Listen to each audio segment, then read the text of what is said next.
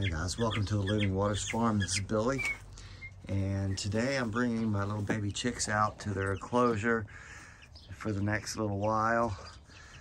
They'll be sharing it with Bonnie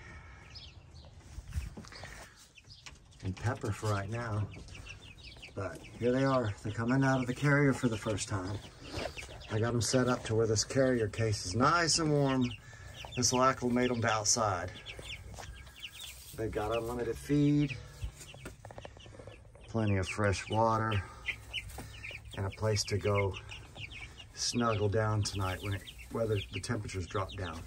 It'll stay nice and warm in here. And I got that little carrier stuffed with straw and hay. So they're already coming out and finding their food. No problems there. Next, we'll hope they'll find their water, no problem, which I'm sure they will. But yeah, they got this whole space. It's probably, what, 15 by 15, maybe larger. They've got a couple good places to roost under the heat lamps just until the frost goes away. But yeah, this is it. Of course, we got Zoe and Doobie out there pulling guard duty. And Bonnie is my female mini Rex breeder. We'll leave her in here to guard the baby chicks. She's a good baby. She's good.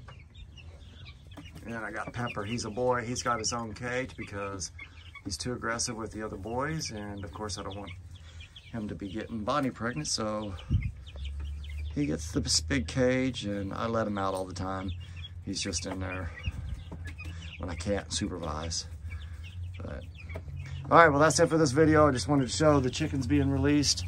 We got some out there in the main yard there, Silkies, Cinnamon Queens, and there's some Golden Comets out there somewhere. That pile of mess.